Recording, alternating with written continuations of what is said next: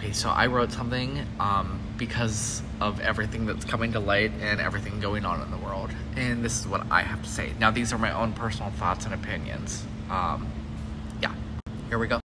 As a child, I was told America was the best country, where you are free. You can finally be. What they didn't tell you is, it comes with a cost. Gaslit your whole life. As your eyes start to open, you start to see America's flaws. You see what freedoms we are told we have slowly are being ripped from us. My freedom isn't really free.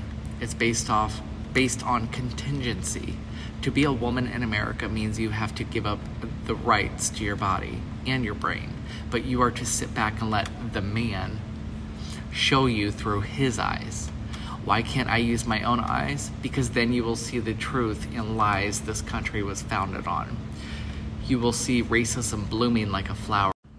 You will see racism blooming like a flower in the spring. You will see hate spreading before your very eyes like butter on bread. America isn't free. It comes with a cost. Just to be alive in America means you can't be yourself. You have to be what they say you can be.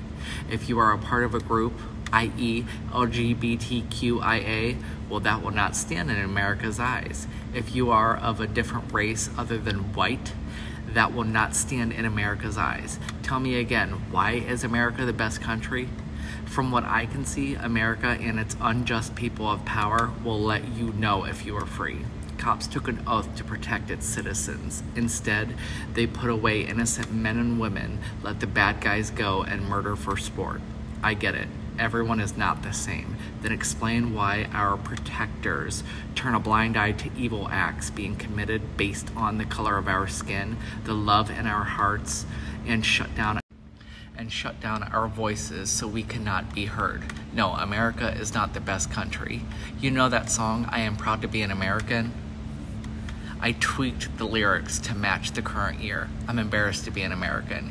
You shove your morals down our throats, dictate our every move, lie to us, and then turn on the old gaslit chambers and paint me a sugar-coated lie. I'm not living the American dream, I'm living the American nightmare, a place where we get acquainted with fear and let it reside inside of us.